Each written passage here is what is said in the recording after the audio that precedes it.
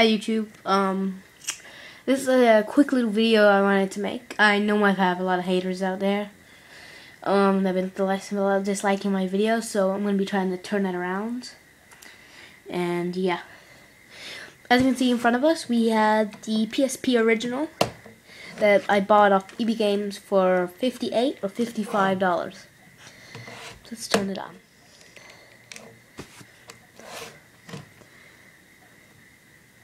As you can see, it's turning on. Let's turn the volume up a little. Okay. The PSP has a Save Data utility. This can hold up to a 16 GB maximum from recent sales. Game sharing is like a wireless connection like the DS. This also has the ability to search the internet and PSN. The PlayStation Network is also another achievement. You can sign up for PlayStation Network, PlayStation Store, or information board. Then we have video. This takes up UMD discs from videos such as House of Wax, Flight Control, The Terminal. Then we have Sense Me channels. It's kind of like iTunes. We have a camera. You can import them from your camera or your computer. Extras. Digital comics. This takes up internet and you know what a digital comic is. Next we have a system update. You press the X key and you'll get a system update, USB connection, video settings, photo settings, system settings, beam settings, date and time settings, power save settings. So this is like airplane mode and stuff like that. Sound settings, security settings, RSS channel settings, network settings. So if we go to security settings, parental control level 9, that means you hardly get anything, no bad things happening to you. And you can play any game practically.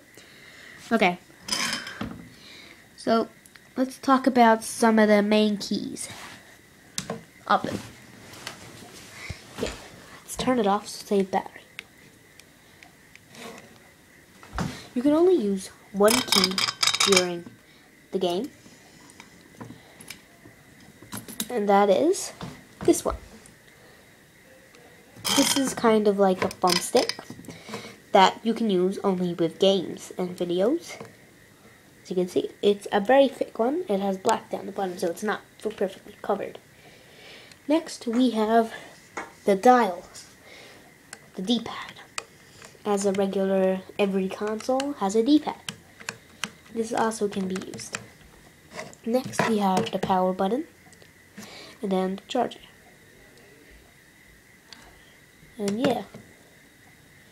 Then we have home, volume, brightness, music, select, start, right button, L button,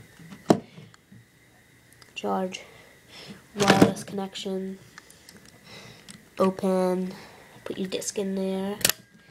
I'm hoping to buy one of these and opening it up and putting a Blu-ray and shit in it. So tune in later for that, maybe a couple of years, 1 year. Then we have where we put our memory card. This has no memory card. Turn it on to wireless. On wireless. And yeah, that's practically everything you need to know about PSP. The original PSP. So this PSP is beautiful. I love it. It's thick though. Portable. It's great. It has some great graphics. And the home button, I'll just show you what it does. They're pretty thick to press down. It'd be good if it had a touchscreen, but the Save Data utility, it's pretty random. So yeah, I hope I taught you a lot, and please like and subscribe, maybe comment, and tell me what I could improve on. And yeah, thanks guys, see ya.